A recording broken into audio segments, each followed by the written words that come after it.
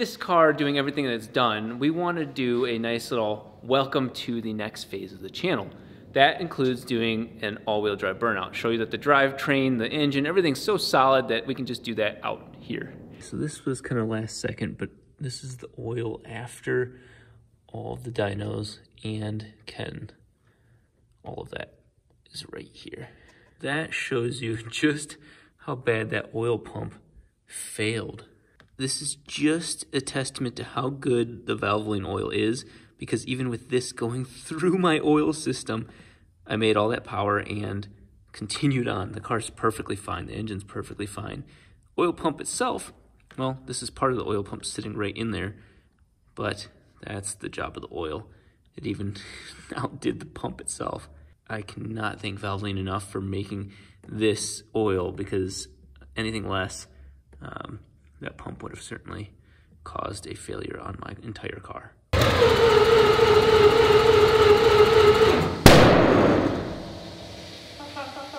Holy shit.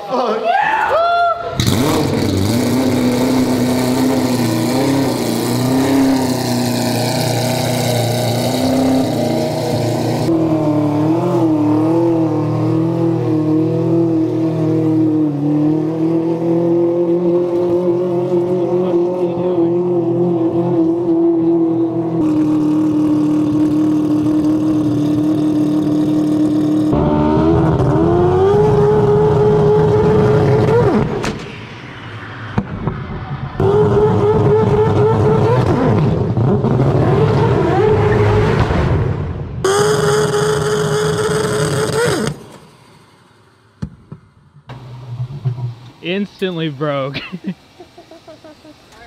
Okay, so we got more torque than I thought. We'll come back to this. We lost light. We'll come back to this. For all you guys watching, we're showing you everything. There's no secrets now. You do not want a single fingerprint, drop of oil, breath, anything, sperm. You don't want anything on that taper. It's actually a really cool moment for all of us, because this is the first time the motor's been out since it first went in to make power. So everything else, it's all been on the same run. And you know, we're gonna take it down for health checks, but it's just like oh my God, you forget everything that you've built on top of what's supposed to be an unreliable motor, and we've just trusted it to work so well. So it's like, you forget all the ignition, all the MSD and the fuel tech, you forget all those are hidden under the intake. You forget all the injectors are all firing, all 16 of those. You just kind of forget all those details as you build onto it. It's a really weird moment.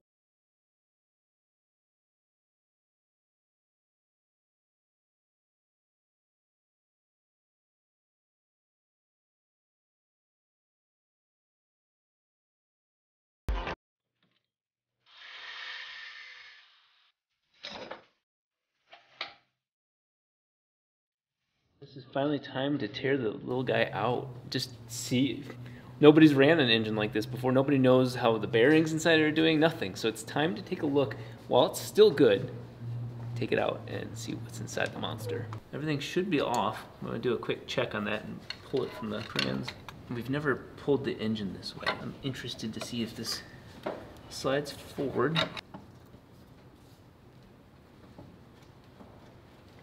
Something's still held on. It's close, but something's wedged. This lift makes this process so much easier, because I had to get this thing under there before. I had to get the car up on 2 jacks, but then jack up the transmission and then jack everything else up. It was a mess. So the engine is looking good to move forward. Just muscle it towards me, and that's gonna cause that. Oh, the input shaft came with the engine, not the little trans penis is off. Can you reach in there and pull the dildo out of the back? There we are. Man, it's gonna be perfect. Watch this. Go ahead. So look at this. Right there to right here. One more. So I'm pulling it forward as it's going up. Stop there for a second, because we can't go any farther forward. Now we're actually gonna hold up this. Okay. Yeah, crank it away.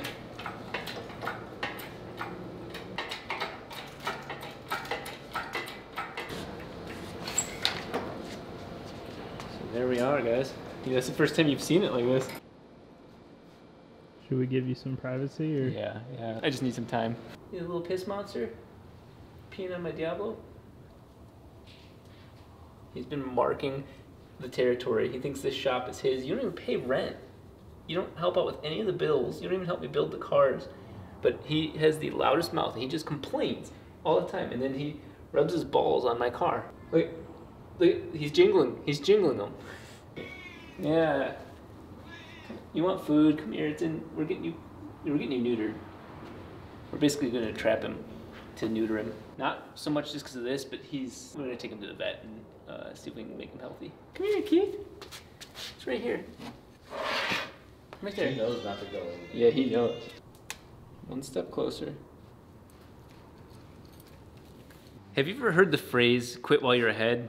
Nah, me either. But for once in my life, I'm actually doing that. This is a fully running 1400 plus horsepower engine, and I want to take it apart before I blow it up.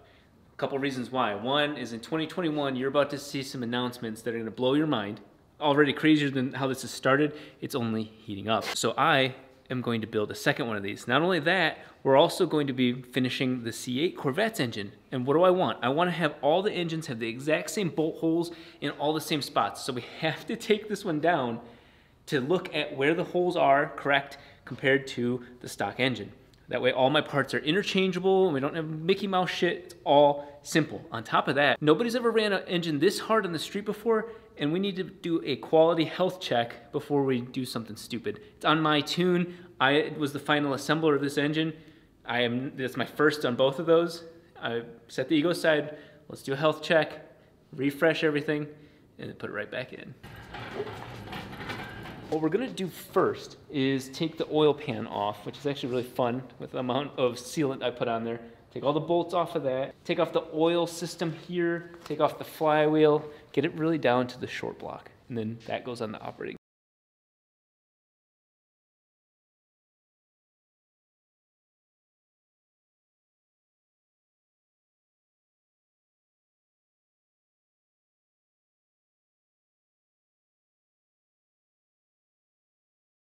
We're going to set this thing onto that metal counter, and we're literally going to chop, chop, chop, and then we're going to place it on the other counter.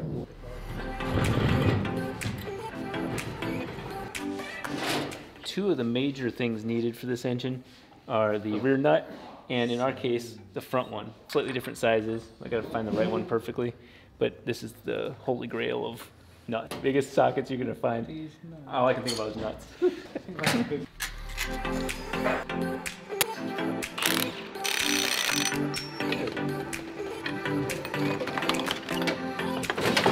There we are. One of the most important things about this is that front cover has a bearing inside of it.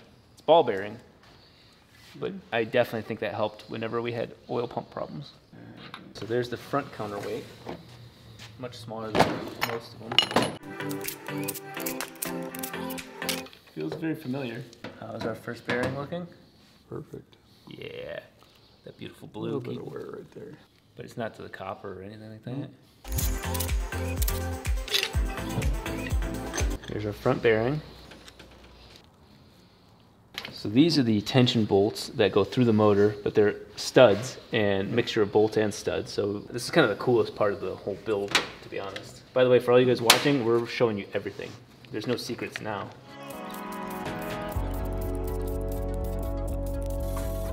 My first one I ever done. So I want to point out these are already larger than stock 4-rotor tension bolts. These are 1/2 inch or 12 millimeter ones, and these aren't even the big boys. We are so close to removing the rear iron, and then you guys get to see the part.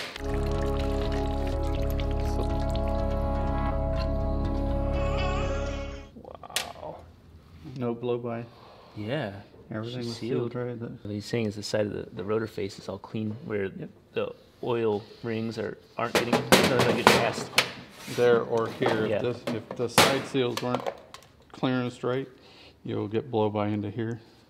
Yeah, So exhaust and everything- shit will go into the side of the rotor. We're gonna go ahead and take all the shit from this rotor, put it into its own bucket. These are probably one of the biggest secret parts of this motor, and we'll be experimenting with all different types of dowels and studs and bolts as we go on, but these are actually all 16 millimeter all the way straight through the block. and that requires extensive amount of machine work, and guess why I got a CNC machine. So these are the parts I need for my Corvette motor, just to make it as solid as possible. Look at that tolerance, it's just tight. You can see it's a shoulder stud, so that way it fits into the rear irons more properly. Front iron's all machined for it. So for my birthday, Dave said he's gonna make me 100 of these. It's supposed to be a surprise, but he got so excited he told me.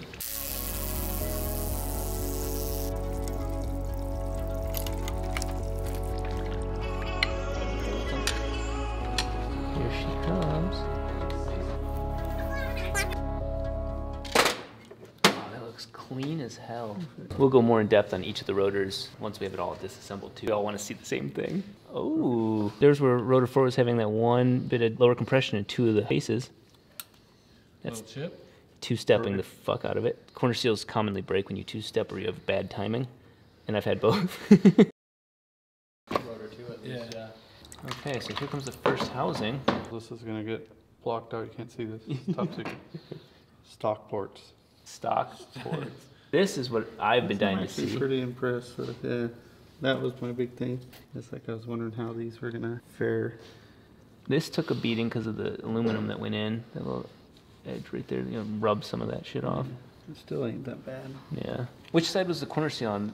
This side or that? That side. Okay, so it Back should. side, so. We lucked out that it didn't chew in the. Yeah, it didn't. I don't think it come apart. It stayed in there. We'll have to take this No, low yeah. blow. So we have a bit of a problem. This is just like my sex life. I have this piece that goes to this slide hammer. This goes to this. I say we weld it. So as many of you already know, this is a multiple piece E-shaft. This is very common for 4 rotors, that the rear one pops off. 4-piece eccentric shaft to be exact. That's right. I did a damn good job. That right there is the reason I took the motor apart after you and I did it. You do not want a single fingerprint, drop of oil, breath, anything, sperm. You don't want anything on that taper. Because there was tons of shit on there. I literally went out of the way to oil them. I like put grease, the red grease, and I'm like, I'm gonna make sure this E-shaft stays lubricated. So as soon as we got the motor back together, the guy from New Zealand that built the E-shaft was like, do not breathe on it. Yeah. Ruined our whole world. Yeah. He did not expect us to have this thing rebuilt in like 3 days, like we literally said we were going to. Nobody believed it. When I chose to partner with Valvoline, the relationship is just obviously organic. I don't have to sell anything to you guys because the product itself is doing all of the talking. Literally, right here, you can actually see there's what I call the alien blood, which is what I affectionately call the Valvoline's VR1 2050 full synthetic. The reason I show you that is because this surface, everything is riding on this bearing right here. And I can't show you more clearly than this one right here goes inside of the rotor. So you see 300 horsepower roughly is being pushed against this. There's no direct contact. This is riding on oil, pushing and forcing this, which is what creates power. Once this thing spins, as much as we joke about rotaries not having torque, there was over 200 foot-pounds of torque at the wheels, not even at the crank, being made through these. So this is pushing and turning quite hard all the way up through the high RPMs. This is being suspended by oil. This is being suspended by oil. One of the reasons I chose VR1 years ago was not the synthetic version, but they also have a conventional oil one that is available just about anywhere you go. But the synthetic version is capable of making even more power. You do get more for going to the full synthetic. Both products have the same ZDDP formula. So they both have about 1,400, 1,300, 1,400 parts per million of zinc and phosphorus, which is notoriously needed for rotary engines at these sort of power levels. That softer metal really comes in handy. To protect this engine, you normally need 2 things. One is obviously the fluid itself, but also pressure. And we have been struggling with getting oil pressure in this engine, and not only getting it, maintaining it. This is the product I use in this engine, and you can actually see it says for push rods and flat tappets. I have neither of those. Rotary engines don't have rods, but it clearly works for more than just that. One of the most important things about this is a synthetic product, and I know there's a handful of rotary guys that are still stuck in the old school mentality that synthetics aren't good for rotaries. The fact is, they're wonderful for rotaries, they're not good for the oil metering pump. Mazda compromised on the stock engine design by adding crankcase oil into the combustion chamber. I don't care if it's synthetic or non-synthetic, you shouldn't be doing that if you're looking to make tons of power and be reliable. So a lot of rotary guys now premix. That said, if you're still worried about synthetics for some reason, this is the product I've used for many years and made all the power on the 3-rotor with. And so it's the same product, just a traditional oil. The other wonderful thing about this is you can definitely find this at all the AutoZones, O'Reilly's, and so on. So if you need this in a pinch, you can find it on the shelf. Do you want anything from the gas station? Takis. Who said that? The Rotor 3. This one's the super double top secret one right here. There's all of our... See that bearing that nobody has? That's not it, it's in the other one. Yeah, he's trying to sandbag. This is just beautiful. We scraped all the aluminum off, but I'm sure with the aluminum situation, it definitely took the housings down a little bit. Of course, this actually has perfect compression. This is all like 110s all across the board, but you can see it looks worse than that, but it's not. Here comes round 2. Yeah, no blow-by whatsoever. It's perfect. As you guys may know, the oil actually sits inside of the rotor, so you have to take that into account when balancing because oil sits inside of there as part of the design. Some of the aluminum somehow is in the water. The wire is nice. I like it. Well, this face isn't even worn. Not a bit. Look at the what we did was, if anything, it still has those marks. Yeah. So inside of there is that special bearing that I was talking about that you can't see. Yeah. But now we have to do the 180 and go to the front. Yeah, so rotor 1 and 3 are nothing to speak of, really. Basically what it's supposed to look like when you spend the time to make sure everything fits right. This isn't for me, this is for you. Everybody on the comments saying that the engine's never going to run because you didn't measure those side seals properly. Not only did the engine run perfectly, but his measurement of side seals by hand caused 0 blow-by and 0 binding. Like, all that bullshit that people are giving you shit about. It just shows everything. As technical as everybody thinks they need to be. Make sure when I do this one, I put everything in upside down. I think this is the first motor of mine that I've ever had to tear apart where it didn't have dents in every rotor. Look at that. Perfect. The next time you do it by measurement, it's going to not work at all. Fucking blow by. Yeah. If it just came down to replacing housings for the hell of it, Hey, we're good. more power. Yeah, it's not too bad, actually. I think just the oil made it look worse than what it was. Yeah. So here's one of the most important, special, secret things about this block. Secret sauce. Secret sauce. So this is the moment for you guys. We blurred this out in the past, is that this rotor right here is a removable lobe. That's actually normal on all 4 rotors. It's inside of here is all the fanciness. Now, this rotor actually connects to this rotor, which then connects to the E-shaft. This is a 4-piece E-shaft. There we go. I had to do my special move. You got enough practice. So. Another thing is that if anything was shifting, we'd see some sort of sign in these if those were actually doing this under high power. There's nothing there. Those tapers are perfect. The secret sauce. Yep. Oh, I should do one of my famous endings to the video right now. Yep. That one was the only one broke so far, so that's good. Yeah, and thankfully that is fine. That's not secret sauce either. We'd like to do it again. We still haven't gotten to the secret sauce, and there's like nothing left. Shit falling out everywhere. In other directions. So that rotor looks good. Oh, this housing still has all the aluminum in it. Yep. You can see it all right here too. Yeah. That's probably why it was Yeah. shit. Whoops. So this is our worst rotor out of all the rotors on the engine. I mean, it was still running and making full power, but it never recovered from the aluminum. That was my theory, because we had low compression. And when I say low, I'm not saying low, but from the very beginning, we've always had, just keep an eye on it, compression levels with this. And the aluminum just embedded into this chrome. And we turned the boost up on this rotor to make up for it. we can take this off, though. Yeah. It's a housing. Yeah, the housing looks pretty fucking hard. Yeah. Yeah, I can feel it through my glove. That's why I believed that I would get compression and it would kind of come in and out. Here, where basically the shiny, so it's probably escaping through there and even possibly here. She did a good job. Again, I mean, We still made a shit ton of power. Yeah, Isaiah boned the motor right away, and then we still killed it in a good way. Here is the secret sauce. True secret sauce. Just this. This is it. This is the core of this motor that results are proving, but we believe that makes this superior to most four-rotor, if not all four-rotor engines. This lobe is not connected like a miniature two-rotor right here. Normally these two lobes are connected, like raw material. That lobe is removable. That was it. What you guys are about to see is the thing I blurred out in the previous video, and I'm not one normally to blur anything out, but this. But if you actually watch the video carefully, you'd actually I left see it in bearing. there. That right there is the race for a center bearing. So the very center of the engine is also ball bearing supported, and I think with all the oil pump failures we've had, this thing has earned its fair share of credit. Journal bearings are perfect for all the other things, but this is just one more level of holding the damn engine together. I think it's doing its job.